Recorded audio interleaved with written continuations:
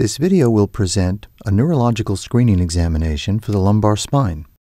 Let's begin with muscle strength testing. The L2 nerve root is best examined by testing the iliopsoas muscle. Ask the patient to flex the hip. Place one hand over the knee and ask the patient to maintain hip flexion as you press downward.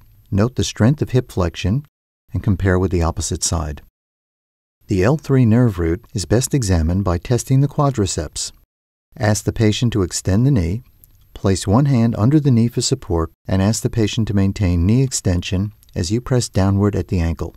Note the strength of knee extension and compare with the opposite side. The L4 nerve root is best examined by testing the tibialis anterior muscle. Ask the patient to dorsiflex both ankles and invert both feet. Ask the patient to maintain this position while you press downward at the proximal aspect of the first metatarsophalangeal joints. Compare the strength of dorsiflexion and inversion on each side.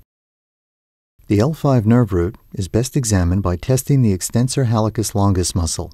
Ask the patient to extend both great toes, place your thumbs over each distal phalanx, and ask the patient to maintain toe extension as you press downward. Compare the strength of extension on each side. The S1 nerve root is best examined by testing the gastrocnemius and soleus muscles. Ask the patient to plantar flex both ankles, hold the feet, and ask the patient to maintain ankle plantar flexion as you pull upward. Compare the strength of plantar flexion on each side. There are key sensory areas in the lower extremities that are indicative of specific nerve roots. The sensory test is performed on each side simultaneously to assist with comparison.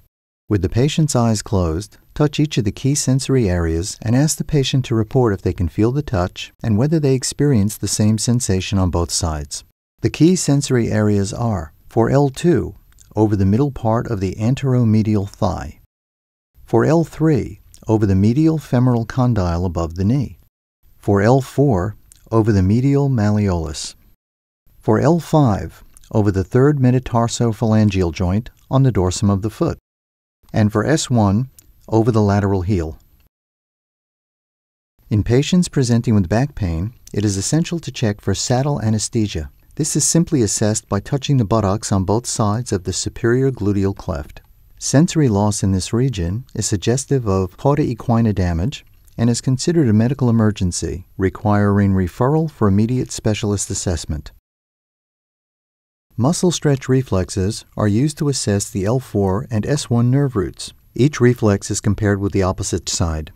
If the reflex is difficult to obtain, the test can be repeated with the patient clenching their teeth and clasping their hands together while attempting to pull them apart. To assess the L4 nerve root, test the patella reflex.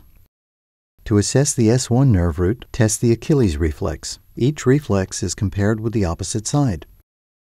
Based on the information obtained from this screening examination, together with the patient's history and other clinical findings, you may decide a more detailed neurological examination is required.